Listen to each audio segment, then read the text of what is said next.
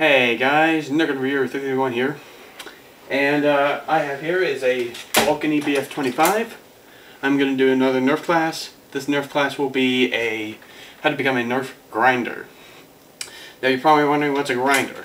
Well, it's from Gears of War 1, 2, and 3, where these giant fat locusts are carrying a giant machine gun, and they just they fire tons of bullets at you, expecting to go down and get killed, obviously. But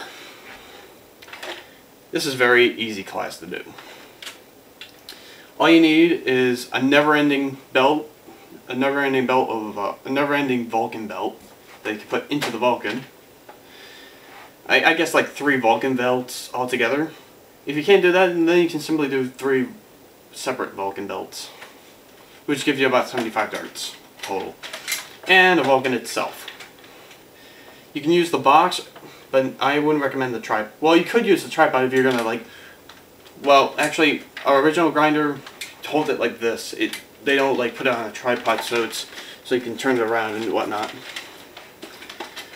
So, no tripod, but you can use the box, and you can use as many belts as you want.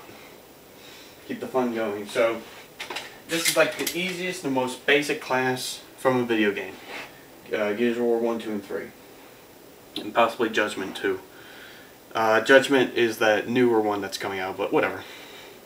That is it for this video. I hope you guys enjoyed the video. This is really a basic class, so easy to achieve if you have a Vulcan and a bunch of belts. So, see you guys later.